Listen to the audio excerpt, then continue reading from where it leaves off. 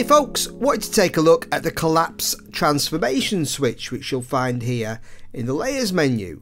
Okay, so here's a nice little animation. Okay, so what I've done is, if we go inside this pre-comp, I've just done an animation with some 3D layers. Okay, so we've just got some shape layers with dashes added that are just rotating. If I hit the double E key, okay, I'll put the time expression on them.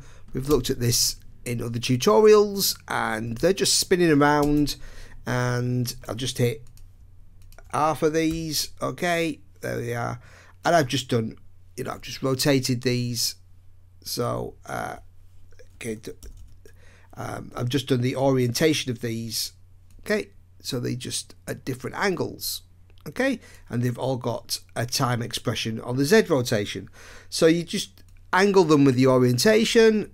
Okay, get them which way around you want them, whatever you want to do, and then just rotate one of the properties to make them spin. Okay, so we've got this, and if I look at this in the active camera, there it is, and in the custom view I can use the little camera icon here to look at that from different angles. So you can see what I'm doing there. I'm just taking the same layer, making that layer 3D, and just orienting them in different angles there. Okay, so let's say I'll do a new composition. Okay, and I'm going to drag that in.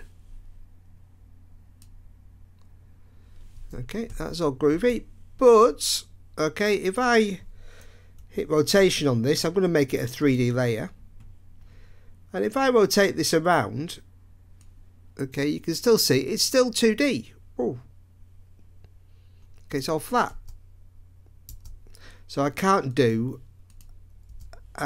this kind of thing where they're all at angles. Okay, so what I need to do is just hit this button. Oh, they've all popped out again. Okay, and now I can rotate this around, and you can see it's fully 3-dimensional. Okay, so it's taking the 3D properties there of the layers inside. Okay, so that's really useful when you're working with pre-comps and you're working in 3D. So just a quick little tutorial, but just a very useful thing in After Effects. So thanks for watching.